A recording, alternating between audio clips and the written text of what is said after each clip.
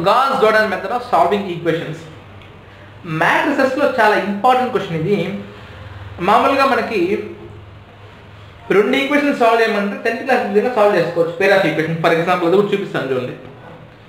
ఇప్పుడు 2x - 5y = 3, 3x - 3x + 4y = 9 ఇలా ఉందనుకోండి. దీన్ని సాల్వ్ చేసుకోవాలనుకోండి. ఎలా సాల్వ్ చేస్తాము? ఇక్కడేమో 2 ఉంది, ఇక్కడేమో 3 ఉంది కాబట్టి నేరుగా సబ్ట్రాక్షన్ యాడ్ చేయలేము. ఈ 3ని ఇక్కడ మల్టిప్లై చేస్తాము, ఈ 2ని ఇక్కడ మల్టిప్లై చేస్తాము. అప్పుడు ఏమవుతుంది? 6x వస్తుంది, ఇక్కడ కూడా 6x వస్తుంది. సబ్ట్రాక్ట్ చేసి రెండు క్యాన్సిల్ అయితే నేరుగా y వచ్చేస్తుంది. రెండు ఈక్వేషన్లు ఉంటే సాల్వ్ చేయడం చాలా ఈజీ. కానీ ఇక్కడ ఏమున్నాయి? మనకి 3 ఈక్వేషన్లు ఉన్నాయి. దీనికి ఒక మెథడ్ ఉంది. చాలా మెథడ్స్ ఉంది. దానిలో గాస్ జోర్డాన్ మెథడ్ కొంచెం ఫెమిలియర్ మెథడ్, ఇంపార్టెంట్ మెథడ్. ఇప్పుడు చూడండి, దీన్ని ఎలా రాసుకోవాలంటే ఒక మ్యాట్రిక్స్గా రాసుకోవాలి. స్టెప్ బై స్టెప్ ఫాలో అవ్వండి. ఓన్లీ కోఎఫిషియెంట్స్ అంటే x, y, z ముందు ఉండే నెంబర్స్ విత్ సింబల్స్ 2, -1, 3 ఇలా ఒక డాట్ లైన్ పట్టుకోండి. అంటే ఒకేసారి నేను ఇది ఏ మ్యాట్రిక్స్ అనుకుంటాం, దీన్ని బి మ్యాట్రిక్స్ అనుకుంటాం. రెండింటిని కలిపి రాస్తే దాన్ని ఏబి ఆగ్మెంటెడ్ మ్యాట్రిక్స్ అంటాం. ఆగ్మెంటెడ్ అంటే కలిపి రాయడం. ఆగ్మెంటెడ్ మ్యాట్రిక్స్ ఏబిగా రాస్తాం. 9 1 1 1 6 1 -1 1 2 ఇలా రాయడం ఏమైనా కష్టంగా ఉందా? చాలా ఈజీ అండి. ఇంకోసారి చెప్తాను చూడండి. ఇచ్చిన ఈక్వేషన్స్ 3 ఉన్నాయి కదా, ఆ 3ని వాటి కోఎఫిషియెంట్స్ అంటే ఏంటి? ఎక్స్కి, వైకి, జెడ్కి ముందులో ఉన్న నెంబర్లు విత్ సింబల్తో సహా వేసుకోవాలి. 2 - 1 3 1 1 1 1 - 1 1 9 6 2. ఓకే, పక్కన డాట్ పెట్టుకుని బి మ్యాట్రిక్స్ వస్తుంది. దీన్ని ఏబి మ్యాట్రిక్స్ అంటామని కూడా చెప్పాను. చెప్పుకున్న తర్వాత ఎప్పుడు కూడా ఏం చేయాలంటే ఫస్ట్ ఎలిమెంట్ 1 ఉండాలి. ఇది రూల్ కాదు. అలా ఉంటే మనకి మ్యాట్రిక్స్ చేసుకోవడం చాలా చాలా ఈజీ అవుతుంది. ఫస్ట్ ఎలిమెంట్ మనకి ఏముండాలి? ఎప్పుడు కూడా 1. ఒకవేళ 1 లేదు, భయపడాల్సిన అవసరం లేదు. 1 తెప్పించుకోవాలి. ఎలా తెప్పించుకోవాలి? ఫర్ ఎగ్జాంపుల్ 2 ఉంది. ఈ మొత్తం 2తో డివైడ్ చేసుకోవచ్చు కదా. చేసుకుంటే 2/2 ఏమొస్తుంది? 1 వస్తుంది. ఇక్కడేమో 1/2 వస్తుంది, ఇక్కడ 3/2 వస్తుంది, 9/2 అన్ని ఫ్రాక్షన్స్ వస్తున్నాయి. వద్దు, ఫ్రాక్షన్ వస్తే మళ్ళా కష్టం. వద్దు. ఏం చేసుకున్నాం? సింపుల్గా R2 ఇంటర్చేంజ్ R1 ఇది పైన రాసుకుంటా, కింద రాసుకుంటా, మన ఇష్టం. ఏ రకమైన ఆపరేషన్ చేసుకో, ఆన్సర్ మారదు. చూడండి, R2 ఇంటర్చేంజ్ R1 అంటే సెకండ్ రో ఫస్ట్ రాసుకోండి. 1 1 1 ఇది 1 కాదండి లైన్. 6 2 - 1 3 9 1 - 1 1 2.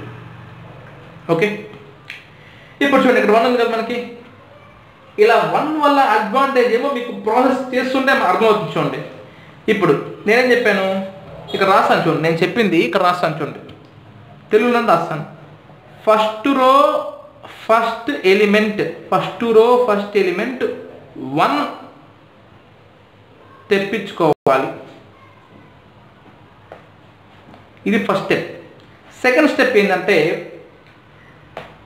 సెకండ్ రో థర్డ్ రోలో ఉన్న ఫస్ట్ ఎలిమెంట్ 0 తెప్పించుకోవాలి. అంటే ఇలా ఉందనుకో మ్యాట్రిక్స్, ఈ సెకండ్ రో థర్డ్లో ఉన్న ఫస్ట్ ఎలిమెంట్స్ ఏం తెప్పించుకోవాలి?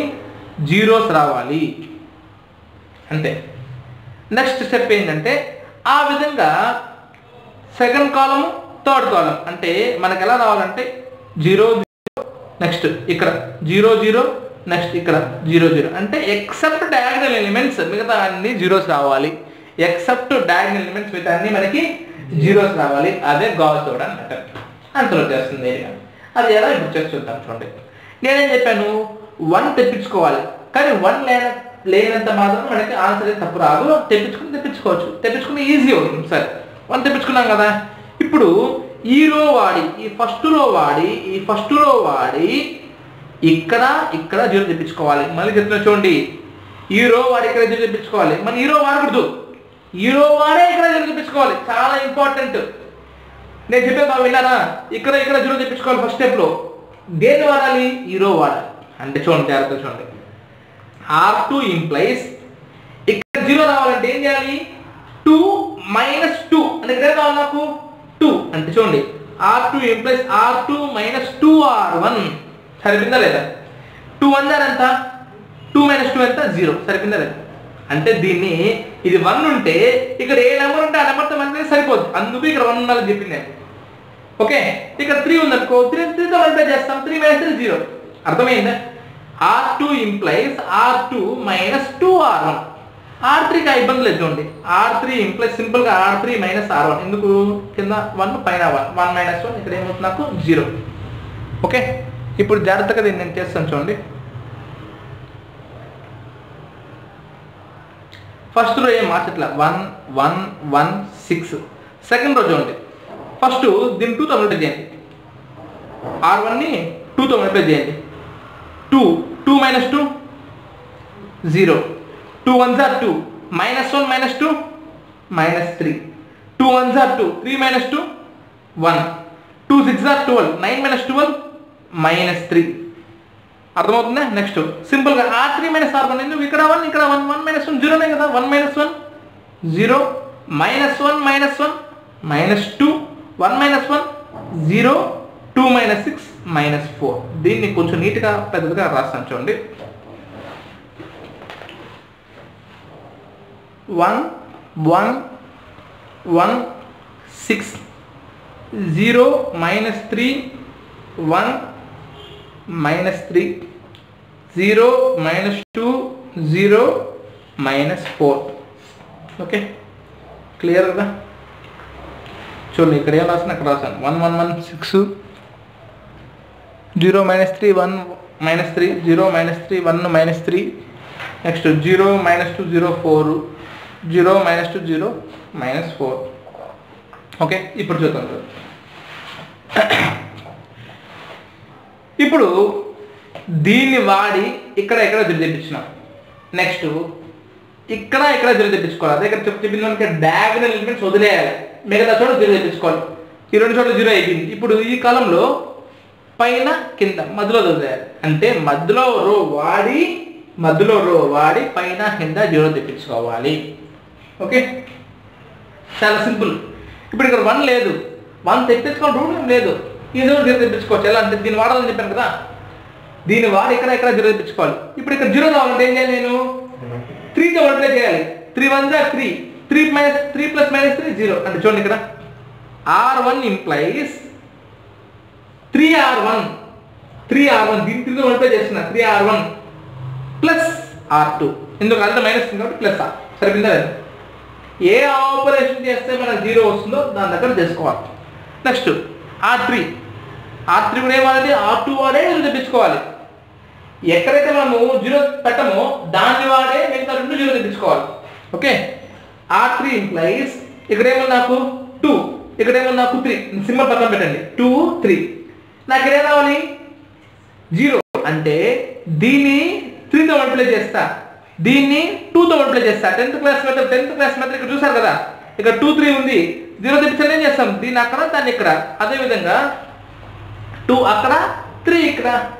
అంతే చూడండి, R3 implies 2R2 2 × R2 -3 × R3. జాగ్రత్తగా క్రిస్ క్రాస్ 2ని అక్కడ, అంటే 2 × R2 -3 × R3. చూడండి 1 1 1 6. సారీ రో ఆపరేషన్ చేయలేదు. ఓకే, రో ఆపరేషన్ చేసిన తర్వాత 3R1 + R2 కదా, 3 × R1 అంటే ఎంత అవుతుంది నాకు? 3 ప్లస్ R2 0 కాబట్టి 3. Next 3 × R1, 3 1s are 3 plus R2 -3 ఎంత అవుతుంది నాకు? 0. 3 1s are 3 ప్లస్ R2 ఎంత? 1. 3 + 1 4. 3 6s are 18 ప్లస్ R2 ఎంత? -3. అంటే 18 - 3 ఎంత? 15. ఓకే, క్లియరా? నెక్స్ట్ ఇది చూడండి, R3 మన R2 మార్చట్లే కాబట్టి R2 అట్లా రాసుకోండి. R3 ఏమవుతుంది? 2 × R2 -3 × R3. అంటే 2 × R2 0 -3 × R3 0. జీరోల మధ్య ఏమి చేసినా జీరోనే వస్తుందండి. Next 2 × R2 2 × -3 -3 × R3 -2. అంటే -6 + 6 0. క్లియరా? అంటే ఇక్కడ 0 వచ్చేసిందా లేదా? Next 2 × R2 0 minus 3 into R3 sorry 2 into R2 R2 ఎంత 1 కదా R2 1 minus 3 into R3 0 2 minus 0 2a 3 0 0 2 minus 0 2a next 2 into R2 2 into minus 3 into minus 4 minus 6 plus 12 plus 6 క్లియరా చూడండి ఇక్కడ 2 జీరోలు వచ్చేసాయి ఇక్కడ 0 ఇక్కడ 0 వచ్చింది ఇంకా రావాల్సింది దీన్ని వాడుకొని ఇక్కడ 0 ఇక్కడ 0 తెప్పించుకోవాలి అది కూడా ఈజీ చూడండి ఇక్కడ 0 తెప్పించుకోవాలి దీన్ని వాడాలి అంటే R1 ఇక్కడేమో 4 ఉంది కదా అట్లే పెట్టండి R1 మైనస్ దీన్ని వాడాలి ఇది R3 ఇక్కడ 4 ఉంది ఇక్కడ మాకు 2 ఉంది 4 మైనస్ 4 0 కదా అది దీన్ని ఏం చేయాలి 2తో మల్టిప్లై చేసుకోవాలి very good 2 into R3 2 into R3 2 2 sir ఎంత 4 మైనస్ 4 ఎంత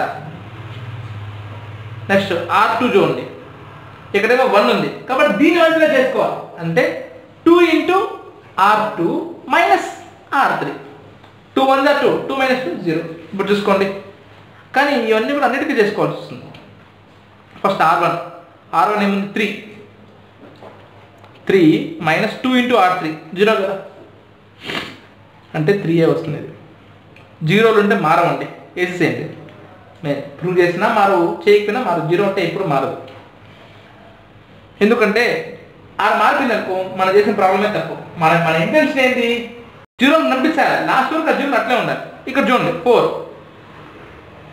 మైనస్ 2 ఇంటూ R3 ఏముంది 4 కింద 2 ఇంటూ 2 4 మైనస్ 4 ఎంత 0 నెక్స్ట్ 15 చూడండి R1 15 మైనస్ 2 ఇంటూ R3 6 2 6 ఎంత 2 15 మైనస్ 12 ఎంత 3 నెక్స్ట్ R2 0 ఉంటే 0 మారదు next 2 into minus 3 minus R3 0 అంటే minus 6 next 2 1 2 minus 2 0 okay next 2 into minus 3 minus 6 minus 6 minus 6 minus 12 next 0 ఏం మారదు 0 మారదు R3 ఏం మారట్లేదు కదా 2 చూడండి ఇప్పుడు 0 0 0 0 0 0 ఇంకా నేరుగా ఆన్సర్ వచ్చేసింది చూడండి ఇప్పుడు x పెట్టాలి ఇక్కడ y పెట్టాలి ఇక్కడ z పెట్టాలి అంటే 3x is equal to